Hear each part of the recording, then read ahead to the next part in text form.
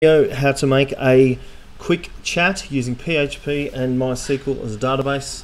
The first thing you need to do is you need to open up MAMP. We're doing this as a local host. You all know how to do this. We've done it in class. So you start MAMP, open up the web page. MAMP comes up onto your screen and you go to PHP MyAdmin. Once you've gone to PHP MyAdmin, you're going to create a new database. So you're going to click New in the top left-hand corner over here. Once you've clicked that, I've already done it. I've made one called Simple Chat. Capital S, capital C, camel case typing. That's just the way that I like to do it. So I've written Simple Chat, no spaces. I've then clicked New and created a new table within that database, and I've called it Chat1. Once I've done that, I've gone to the database and I have Chat1. I have created two columns. The first column is ID. I've made it integers and I've made it only one character. Second column is message, varchar, 255 characters. One of the things you'll notice is that the ID integer 1, I have not made it a primary key, I've just made it a column. So this is not a complex database, this is a really simple way to do a chat. So ID integer 1, messages, varchar, 255. Then if we go to browse that, you can see there's an ID and there's a message and there's nothing in there. I'm going to go to insert, and on the very first one I'm going to put the value of 1 for the ID, and the messages I'm going to put no messages yet. Okay, so that's what I'm inserting. So I'm actually going to click go and insert that in there, and in the ID section we'll get the value of 1, in messages we'll get the value of no messages yet. Hit go, and that says 1 row inserted. I can browse it and have a look at it, and it says 1, no messages yet. Okay, so I've set up the database side of it. That was pretty simple. Simple database, simple table, 2 rows, and 2 columns. One of them's ID, one of them's messages. That's simple. All right, let's get to the brackets side of it. So in my htdocs, which you know links to your MAMP folder, and that's where, if I click my website, this is where all the information is. So in my htdocs folder, which should be on your desktop, I have 3 files here that we're going to use. This is last year's file, so then we've got 3 files here. We've got one called chat, one called page 1, and one called page 2, and we're going to look at how those 3 pages work. I'm going to go to brackets to do my editing. Let's start with the chat section. So I've created this document in brackets, very simple document. All of you in class should be able to do this. It starts with, opens as an HTML document, has all of the normal things, sending messages, heading, titles, that sort of stuff. 2 simple style sheets here. One of them is the input text area, and one of them is the input submit button. So when we actually get to look at the page, this is the area where you type text, this is the area where the button actually clicks the button. Then I've made a form down the bottom down here. The way we always do, we make a form. This simple form is 1 line of input, which is send user a message. We're calling it a text area, and the type is going to be called, and the name is going to be called input. Remember, that's the important part, because we're going to send that by posting it, this method here, post, to the next PHP file. So the input is the keyword, submit button at the bottom.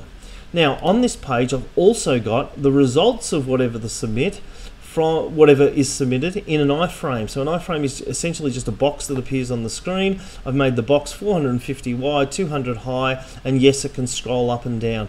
So the iframe here is going to show all of the information that happens on page 1. It's going to present it on the screen. Okay, so this is an input form, and this is essentially, it's going to do a query on page 1, get that query and put the information back here on this first page. So this is our first chat page. This is the main page we're going to go to. Page 1. Page 1 has all of the normal stuff that we've been doing in class. It logs onto localhost, both of your username and password, and the name of the database, Simple Chat. It checks for the connection, and then it says select message from chat 1. So it's saying get whatever's in the message section from the chat table on the database that you called Simple Chat. Whatever you get from there, that's going to go back to this chat section down here and be presented in the iframe. Okay, so that's just doing a query, and everything from there is going to go back to that other page. If nothing's there, it'll say no messages have been exchanged yet. So it may come up with a message saying nothing's there yet, so I can't present anything.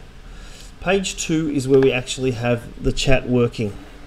Again, logs onto the database, except this time it takes the input statement here, which came from our chat 1 page, so whatever the user inputs, and it goes to the database, and in this section, in this example, it updates chat1, that's the name of the table, the messages section, that's the name of the column, and it puts in whatever the person has written, and it only works where the message ID was 1, which is why when we set up the database, I made the ID number 1.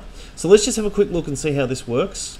Let's go back to MAMP, my website, click on chat, and there's that first message I wrote, no messages yet, blue box, green button. I can type something in here, hello, oops, hello, hit enter. That will go into the database. Now if I go back to MAMP just to check that, browse, you'll see in message ID, message 1, it says hello. Now if I go back and type something else, alright, hi, and hit send, in this situation it overwrites, whoops, I've written hi, yep, it overwrites what's there. I'll refresh this page, go to the chat, browse the database, it overwrites the hello and just puts in hi there. And that's where on this file we're using an update function. We're using an update to go over the top of what was already there and update it with the new information. So this way, if we have two windows open, for example, so I've got Safari open here, I'll open Chrome as well, and we had two people chatting, just copying the exact URL, putting it at the top, bang. Okay, so the first person writes hello, oops, click on the right screen, hello, and hits enter. Right, so hello comes up on the screen. On the other chat with the other thing, this will refresh after 20 seconds and it should come up saying hello. Now, I'm not going to wait 20 seconds, I'm going to hit refresh. It says hello, so this person writes back, hi Nick, hit send.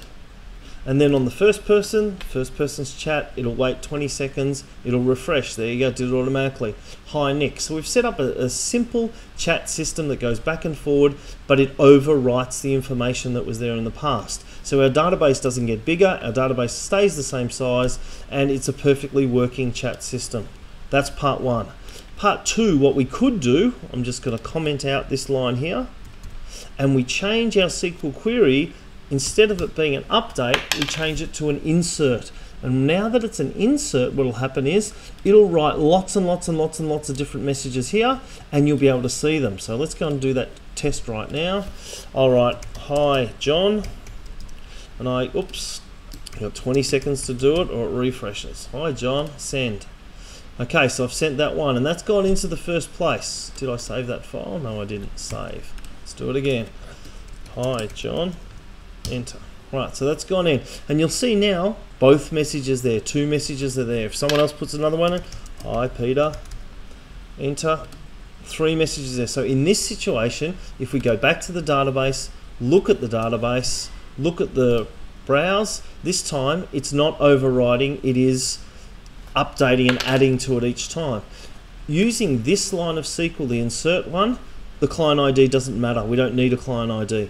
Using the first way we originally did it, just take those two lines of code out, it needs a client ID to see which one of these cells that it's going to pull the information from. Right, all three of these files are on the classroom. You can go and play with it, try it. If you've got questions, come and ask me. I've commented in through all of the documents, so you should know how each section works. We've done this in class. This is just a quick overview of how to do the chat messaging system.